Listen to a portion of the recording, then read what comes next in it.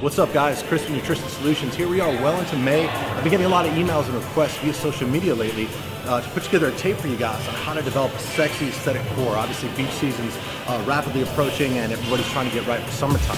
So obliques are a problem area for a lot of people. A lot of people don't really understand how to actually develop that definition and aesthetic look that you see on some of your favorite IG celebs or fitness models. So it's actually quite simple. So I want to put together this tape for all of you today and just give you some perspective on what I do and what you can do as well to develop that sexy core that we're all looking for. So pretty much you just need to stop eating so much crap. And that's really it. So until next time guys, I appreciate you watching. Take care.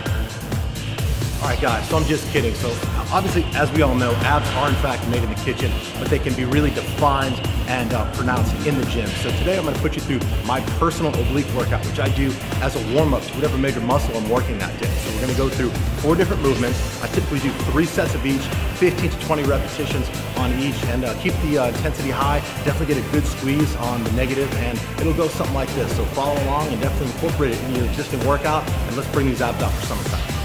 Okay, so first up today, we're gonna do some hanging knee raises. And of course, being that we're doing obliques, we're gonna come into the side. So we're gonna do 3 to 4 sets of this. We're gonna do about 12 to 15 on each side. Again, it's the first exercise of the day, so we're gonna take it slow and get some blood flowing through the core.